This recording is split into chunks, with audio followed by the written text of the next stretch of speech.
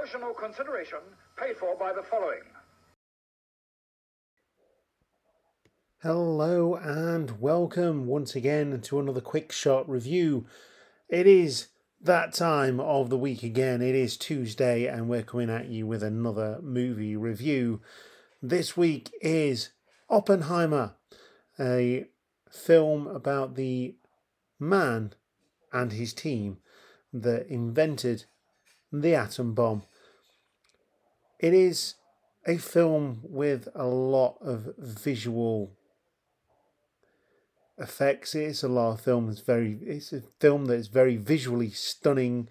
The musical score is fantastic, and as you can imagine, with the director, as you can see on your screen, being Christopher Nolan, a lot of money was thrown at this film. Stars Cillian Murphy as Oppenheimer, and there is a cast of who's throughout the film that play key roles in telling the story. So join me for the main part of the podcast to find out my thoughts on this film.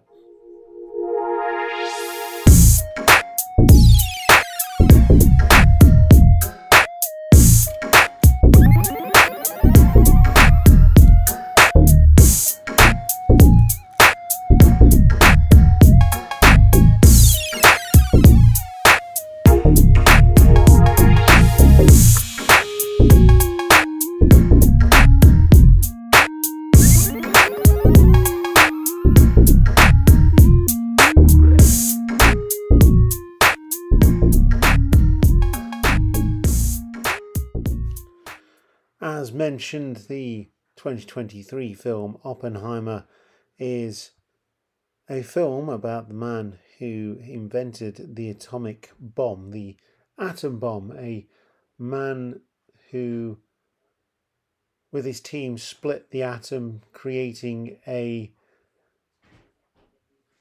item, shall we say, of great power that they could literally hold over the whole world and potentially blow everybody up just by dropping this spherical thing that would potentially have perpetual reactions when it was dropped because of the splitting of the atom, and that is how atoms work.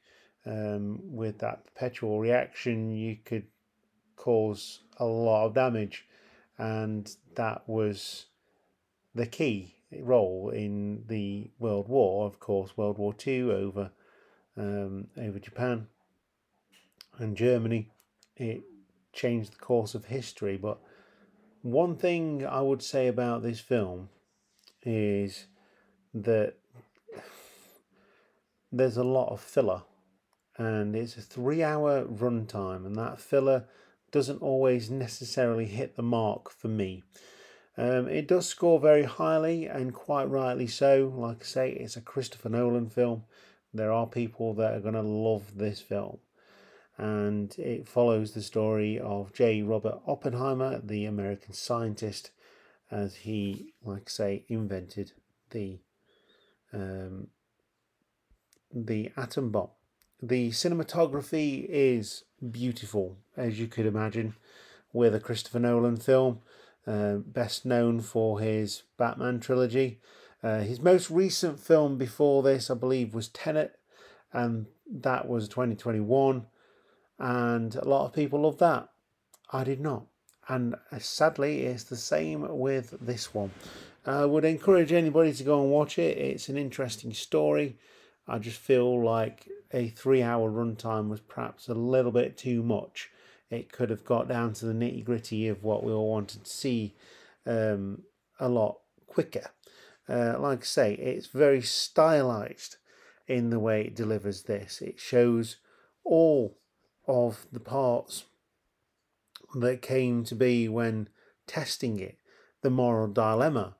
You know, you are going to have something that is capable of vast destruction, capable of killing masses of people, and should one person hold all that power? Should one country hold all that power? Well, the answer is they did, and they used it, and that moral dilemma is explored throughout the runtime of Oppenheimer, but it's not, for me, explored enough. There's a lot of scenes with Cillian Murphy and Emily Blunt doing their thing, being married and having kids, and him being away a lot. You got Matt Damon in there, plays Leslie Groves, Robert Downey Jr. playing Lewis Strauss, Aidan Ehrenreich playing Senna Aide. You've got quite a few other big names. Kenneth Branagh is in there as well as plenty of others throughout. And there's even a part where Einstein turns up in this one as well. So yeah, it's over the top in runtime. I feel like if you've got a 3-hour film, you could probably cut a few bits out and be quite happy with that. But really, could I say that they should have? Yes. Could they have actually done it? Probably not. But that to me made it quite boring. And from what I'm hearing from people, talking about it at work and discussing it with others, it seems to be the standard with Oppenheimer.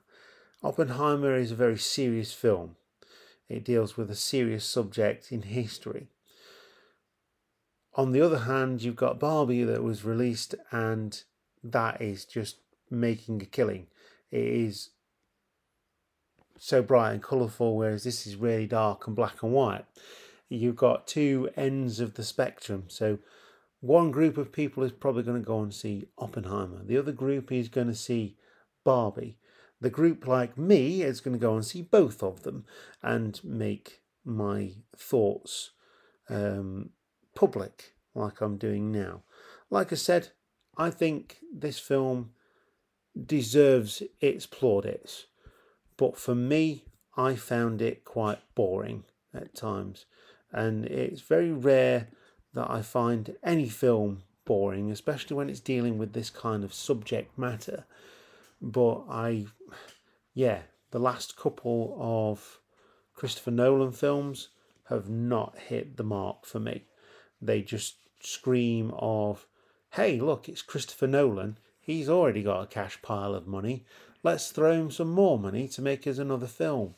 And although it's raking it in, it's not doing as well as the fun movie. And I think in 2023, people want fun movies.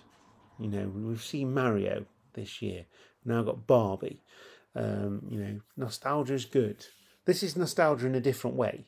But for me, it could have been a little bit shorter. But that's my opinion. And like I say, I encourage you to go and watch this film because it does deserve your viewing, because you may find it much better than I did. And that's the subjectiveness of going to the cinema. I can put my thoughts on a podcast for you to listen to. If you are listening to it, thank you very much, by the way. But at the end of the day, they are just my thoughts. And I wouldn't want to discourage anybody from going to see a film if they so wish. That is, they are my thoughts on Oppenheimer. It's good visually. It's got a good score.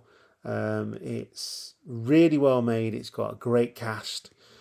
And I just feel like some of the cast get lost in the shuffle at times with this one. And the overarching story gets lost in the shuffle as well. So, yeah, it is what it is. Anyway, we're going to go on to the next film, which is Barbie, of course. The film that I've already mentioned. We've got to go and watch Barbenheimer, as it's being dubbed. And yes, I do have a fleck of pink on the t-shirt I'm planning to wear for that performance. We've also got Talk to Me coming up, a new horror film that is coming out, Teenage Mutant Ninja Turtles, which I'm really looking forward to. That is my nostalgia break for this one. And lots of other things happening as well. So, hope you've enjoyed the podcast. Hope you consider subscribing and following us. And I will see you next time. Or listen to you next time. I don't even know what to say anymore. Anyway, enjoy your movies. Let me know what you think of this film, Oppenheimer by Christopher Nolan, and get the conversation started. I will see you next time. Goodbye.